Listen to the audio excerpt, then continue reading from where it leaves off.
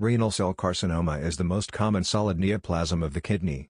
It accounts for around 90% of renal tumors and constitutes 2 to 5% of all cancers in adult men and 1 to 3% in adult women. There has been a recent steady increase in the incidence of renal cell carcinoma. Von Hippel-Lindau syndrome is the most common familial syndrome associated with it. Cigarette smoking, obesity and hypertension are the major risk factors associated with renal cell carcinoma. Diuretics and occupational exposure to petrochemicals is also related to cancer of kidney. Acquired renal cystic disease in patients on long-term hemodialysis is also a risk factor for developing renal cell carcinoma. The classic triad of fang pain, hematuria and a palpable mass is now uncommon as most renal masses are detected incidentally. The most common presenting symptom is hematuria. Blood in urine. Patients may have constitutional symptoms such as fever, malaise and weight loss in advanced disease.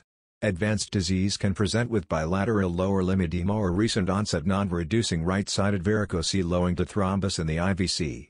Paraneoplastic syndromes are found in up to 1/3 of patients with renal cell carcinoma. The most common is an elevated erythrocyte sedimentation rate (ESR) followed by hypertension, anemia and hypercalcemia. Up to 1/4 of the patients may have evidence of metastatic disease on presentation. The most common site of metastasis is the lung and is classically described as cannonball metastases. Metastases may occasionally present as pathological fractures,